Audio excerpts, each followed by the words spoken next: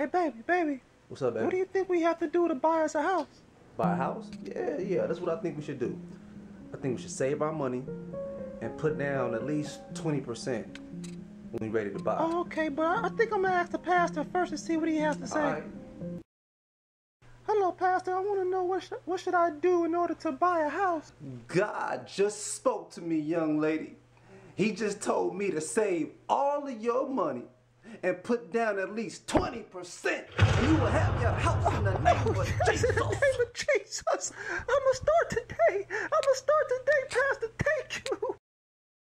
Hey, baby, I what's want up, to try baby? to own my own business. What you think I gotta do? Well, I think you should not buy a store yet.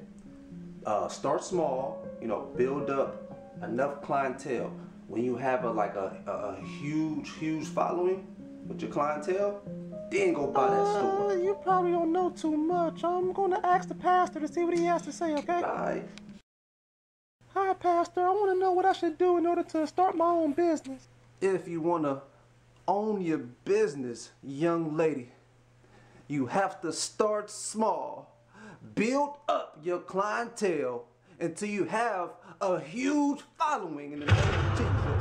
And then go out there and buy that store in the name of Jesus. In the name of Jesus. I'm gonna do that, pastor.